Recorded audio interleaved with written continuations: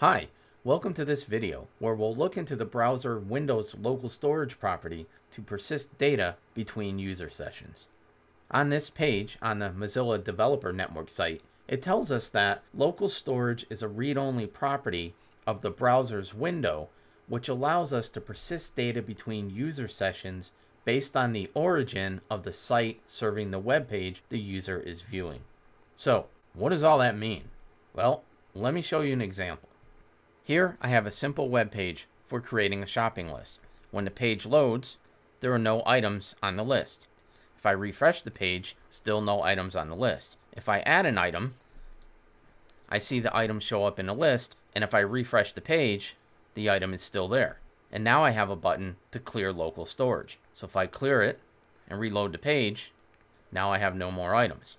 And in fact, if I put that item back, and then maybe add some eggs, and then close the browser, and come back in, now we see I have my two items. Of course, if I clear local storage and exit the browser, and come back in, I no longer have the items. Now, it's the browser's local storage that allows us to store the items between user sessions. If I open up Developer Tools, then go to the Application tab, and under Storage, look for Local Storage, and then click the address at the site that I'm currently on, which is my local machine, 127.0.0.1, running on port 5500, I see there are no values in local storage. If I go back and I add milk, and I refresh local storage, we see that I have a key value pair now. The key is persisted items. The value is an array with one object literal. The object literal has two properties, the name, which is milk, and the quantity, which is 1. If I go back and add eggs and refresh, now we see that there are two items in the persisted items array, milk and eggs. If I refresh the page, I see the milk and eggs listed because the persisted item key is in local storage. If I clear local storage and then refresh the page, as we saw before, there are no more items. So that's what the Mozilla Developer Network means by allowing us to persist data between user sessions based on the origin the site is serving the web page from. And in my case, the origin is my local development machine. So let's jump into code and see how this is implemented. Here's the HTML for the web page. It has a simple form with a submit button and an unordered list to display the items we add to our list. I'm including two JavaScript files, a scripts.js, which has the application logic inside of functions, and an item.js, which is just a constructor function for instantiating items. The constructor function takes two parameters, a name and a quantity, and then it sets the name and quantity properties for this instance of an item.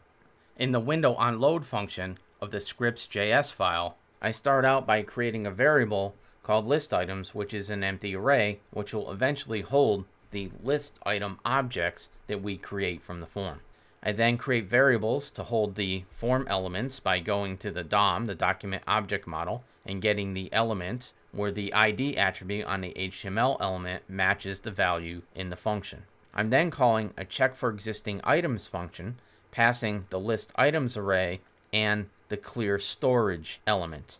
If I go up to the check for existing items function, I have an if statement which checks the type of storage, capital S, so this is the browser's storage object, to make sure it's not equal to undefined. So what this if statement does is check to see if the browser supports local storage. And that should be the case in modern browsers. So if local storage is supported, I'll create a variable named persisted items, and then I want to go to local storage, and this is the browser's local storage, and call the get item function. And I'm going to pass to it the key that I want to try and retrieve items from. So if we jump back into the browser, and I go back to the application, and add an item, refresh local storage, now we have a key named persisted items. I gave that key the name persisted items. I could have called it my shopping list items, whatever I wanted to, but it's important to remember that when you put the items in local storage and then get the items from local storage, you have to use the same key so that when the browser goes to local storage to find the item, you're targeting the proper key. So in this case, I'm going to local storage, I'm calling the getItem function, and I'm passing the key that I want to get the values from. Now I'll execute a conditional to see if persisted items is not equal to null. So basically we're checking to say, do I have a key in local storage named persisted items? And if I do, then this won't be equal to null, and I can execute the code inside of the conditional. Now the first time through, let's go ahead and clear this. And we'll simulate the first time a user comes to the application, right? There aren't going to be any items in local storage because it's the first time they came here. They haven't added any items yet. So when the browser goes to local storage to look for that persisted item keys, there won't be any. So at this point in time, this conditional will evaluate to false and will exit the function. So then we drop back down here into the window on load function, and I'm taking the variable, the form, which is equal to the element with the ID of the form. And if we go back, right, that's the actual form element. And I'm adding an event listener. And the event listener that I'm listening for is for the form to be submitted. So when the user clicks the add item button, they'll be submitting the form, and then this code will execute. Now I know we haven't gotten to event handlers in the tutorial series yet, but I'm hoping that the submit event listener on the form is simple enough to follow along with. So when the event listener is triggered, so when the form is submitted, I want to execute this anonymous function. And I'm going to pass something in the anonymous function, and that something is going to be the actual event. I just abbreviated it here with the letter E. So the first thing I want to do here is prevent the default behavior on the event. So remember, if you submit a form, it's going to go to the value of the action property in the form element. If you don't have an action property, it's just going to reload the same page. Well, in this case, I don't want the form to submit. I don't want the page to reload or go to another page in the website. So calling the prevent default method on the event will prevent the default form submission behavior, and the page will stay right where it is. And the reason for that is I don't want to navigate away from this page, and I don't want to reload it. When I submit the form, I want to stay here, and then I want to update the DOM. So now again, we're in the submit event handler of the form. We've prevented the default behavior, and now I'm going to create a variable for the item's name value. And I'll get that by going to the item name variable, which is equal to the element on the form with the ID of item name, and that's the name input field. I'll get its value, and then I'll call the trim method, which will trim any leading or trailing spaces. Then I'm going to do the same for the item quantity. And once I have the values that the user entered for the name and the quantity, I'm going to create a variable named valid, and it's going to be the result of calling the validate function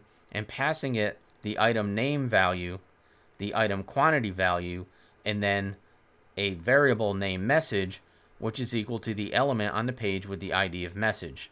And if we go back to the HTML, there's a span with an ID of message, and that's there in case the user tries to submit the form and doesn't enter all the values. So back in the code, we're passing the user entered item name value, the quantity value, and the message to the validate function.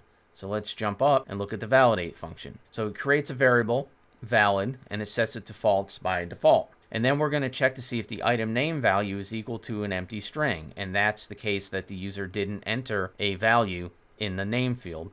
And we'll set the inner HTML of the message, which we're passing in as a parameter, to the error message, please enter an item name. And we'll also check the quantity and do the same. If it is the case that the user didn't enter an item name, or they didn't enter a quantity, we're not going to change the value of the valid variable. So when it's returned, it will be false. So if we jump back down into the window on load where we're calling validate, if it returns false, then this conditional will be false, and it won't get executed. So basically, there's no action for the code to take. The only action that happened was the user submitted the form, we tried to validate it, we saw they either didn't enter a name for the item or a quantity, and we displayed the error message on the page, and now we're waiting for the user to take some action, enter the name and or the quantity. So let's say they enter the name and the quantity, and they click submit again. We come back in, the submit event handler is triggered, we prevent the default behavior, we get those values again, and then we pass them to validate. So back up and validate. This time, this is going to be false. So the user entered a name and they entered a value. So we're going to jump into this else statement and we're going to change the value of the valid variable to true. So now we're going to return true. So back down here now is valid is going to be true.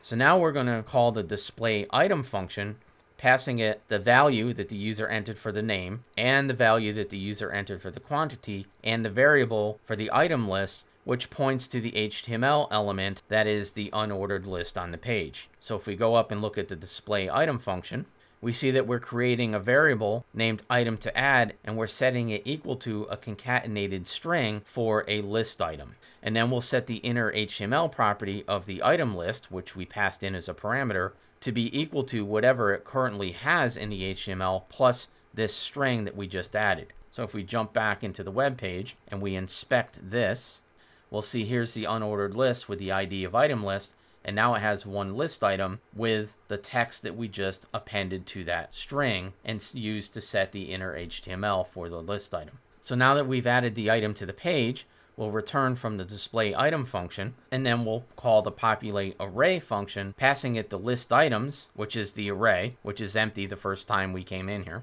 the item name and the item quantity. So let's go up and take a look at populate array. In the populate array function, we'll create a variable called item, and it will be equal to a new item object. And the item object has a constructor function in the item.js file. It takes two parameters, name and quantity, and we'll set the values for the properties for this instance of the item.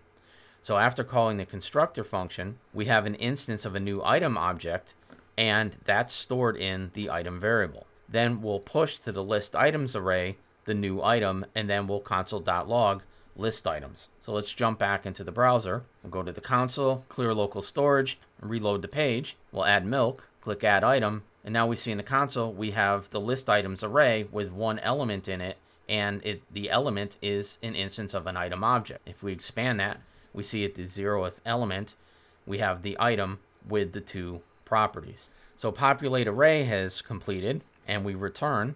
And now we're going to go back to local storage, and this time instead of calling get item, we're going to call set item. And set item takes two values. The first is the string for the name of the key, and that's the key in local storage. The second value is the list items, which is an array that has right now one instance of an item object in it. But we can't store objects in local storage, we can only store strings. So we're going to call JSON stringify, passing it the array of objects, which will turn it into a JSON string, which is what we see in local storage for the value. Then we call the reset form function, passing the name, the quantity, and the message, and that just sets the item name value to an empty string. The quantity is cleared out, then it sets the focus of the cursor into the item name field. So that's the path of execution when the user comes to our page for the first time. There are no items in local storage, so when we go to check for existing items, there's nothing to return, so we just wait and listen for the submit event handler on the form for the user to enter an item. Now, let's follow the path of execution for when the user comes back into the browser after they've already added items. So the page loads, we're in the window on load function, and we call the check for existing items function, passing the list items array and the clear storage button. Once again, we check to see if local storage is supported by the browser. Of course it is. And then we'll create the variable persisted items by going to local storage, calling get item, and looking for the key of persisted items. And in this case, we have one. So when get item returns, persisted items will now have values in it. So when we check to see if persisted items is not equal to null, this time the conditional evaluates to true. So we take the persisted items, and now we need to parse it using JSON back into an array with the object in it. So remember, when we put the item in local storage, we took it from an array with an object and stringified it. So now that we have it back out, we need to convert the string back to an object. So that's what persisted item is now. And then we write it to the console, which is what we see here. So remember, persisted items is an array that has data in each element. So we're going to loop through the persisted items array. Each time through, we'll create a variable named item, and we'll set it equal to the value at the ith element in the persisted items array. And for us, that's going to be this item with the name milk and the quantity 1. So then we'll create the variable item name value, set it equal to the name property of the item, and the quantity equal to the quantity property of the item. We'll then call populate array, passing the list items, the name, and the value, which will instantiate the instance of the item and push it to the array. Then we'll call display item, passing the value, the quantity, and the item list, which will build the list item string and append it to the element's inner HTML. Finally, we'll call the init clear storage button, passing it the clear storage value, which is passed in as a parameter, which will bind the click event listener to the button and execute the anonymous function when the button is clicked, which will call the remove item from local storage and remove the item where the key is persisted items. This function will return, and then we'll listen for the submit event on the form for the user to add additional items. So that's a simple implementation of using the browser window's local storage property. I hope you enjoyed the demo, and I also hope to see you in the next video where we'll take a proper look at event handling.